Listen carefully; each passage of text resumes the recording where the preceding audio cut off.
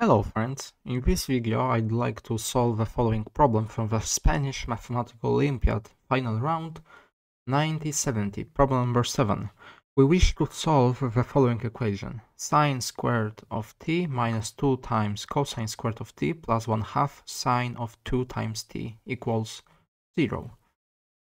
So my hints for this problem: first of all, you should make use of the formula sine 2 times t is 2 times cosine of t times sine of t, and then it's possible to express our equation in terms of tangent.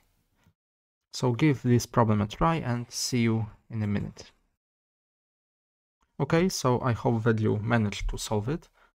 My solution is the following. First part will stay the same, and instead of sine of 2t, I will write 2 times cosine of t sine of t equals 0. Okay, very well. And now, after simplification, we will get sine squared minus 2 times cosine squared plus cosine of t sine of t equals 0. Okay, now I will divide both sides by cosine squared of t. Is it justified? Yes, it is, because if cosine of t would be 0, if it were 0, then this part would vanish and we will have sine equals 0. But cosine and sine cannot be 0 at the same time.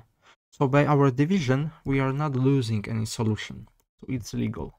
And after division, let's look. Sine squared over cosine squared is tangent squared. Cosine squared over cosine squared 1. And here we will have sine over cosine tangent equals 0. So we have a quadratic equation. We can factorize the left-hand side, sorry. And now we see that either tangent of t equals 1 or tangent of t equals minus 2. So tangent of t equals 1, it happens exactly when t equals pi over 4 plus k times pi. And when tangent is equal to minus 2, well, there is no pretty value of t, but by taking arctangent function on both sides, we will have arctangent of minus 2, and remember that tangent is periodic, so plus k times pi again.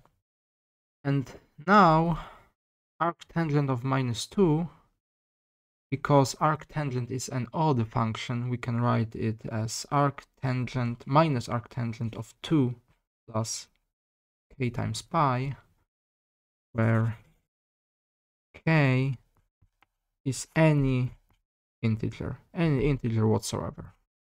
So this and that are our solutions. So thank you for watching and see you next time.